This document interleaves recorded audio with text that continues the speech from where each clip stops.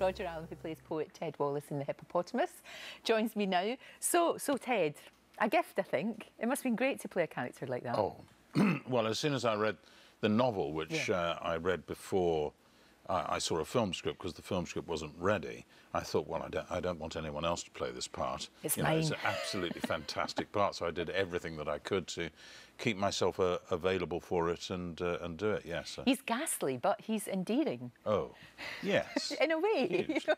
It's become something, you know, as far as he's concerned, from his past, but he cast a benevolent eye over it and has been very supportive since it's come out. We did a thing at the Hay Festival, and he's, you know, he's been around for it. Yeah.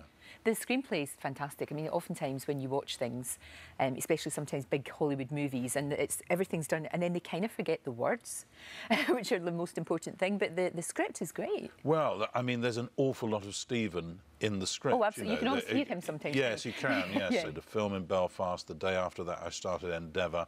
I did, you know, 20 weeks of Endeavour. The day after that, I started Hippopotamus, and the day after that, I started a film, and I had to have a bit of a lie down. I'm not surprised. I'm not surprised. You seem to have this uncanny knack for picking really good stuff. You know, whether it's on stage, whether it's the movies, whether it's telly. Is that just because you're so astute?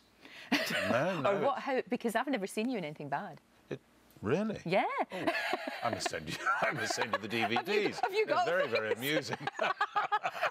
Maybe they've just never surfaced. We've never seen them.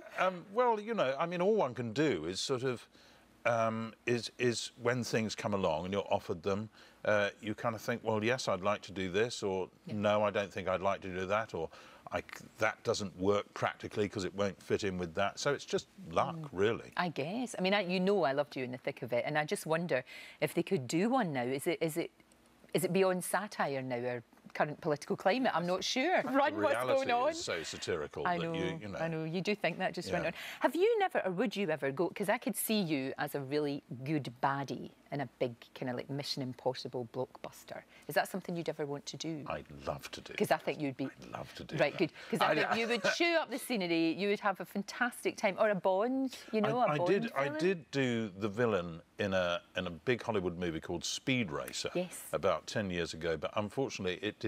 I thought, at this last, is it. Hollywood villaindom. Here I am, you know, ready and willing and able, hopefully. But you'd be perfect. It didn't. It just didn't do well. It's annoying, that, isn't it? And sometimes it's just not its time. You know, everything can be right, and then it doesn't work. It's weird, isn't it? Yes. It's really strange. Yeah. No, but right, we'll start that campaign. Okay. Good. Next Bond movie. Starting here, starting exactly, because you're very good at that, and you're always very good at sort of quite world-weary characters as well. A world-weary Bond. Yeah. Yes. Or sort of like, you know, because that was like the obviously, you know, that we've seen, and also kind of in Hippopotamus as well. He's almost kind of baffled by the world, isn't he? Absolutely. I mean, I think he's got a very kind of idealistic, actually, under all the stuff on top, idealistic view of what language should be. I don't think I could be a theatre critic, really. I think it would. Yes, it would take away all the pleasure. It would. It would, and it would be awful. You wouldn't having to see it 3 or 4 times a week. You know, there are harder things. It must be admitted. It's very true.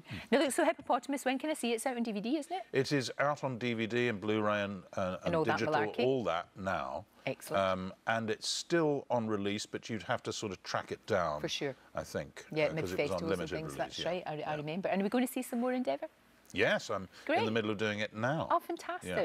Good. I like that. I like that a lot. So we'll probably see that later on in the year, or maybe beginning of next year. Fantastic. Roger, thank you. Such a joy to see you. It really is.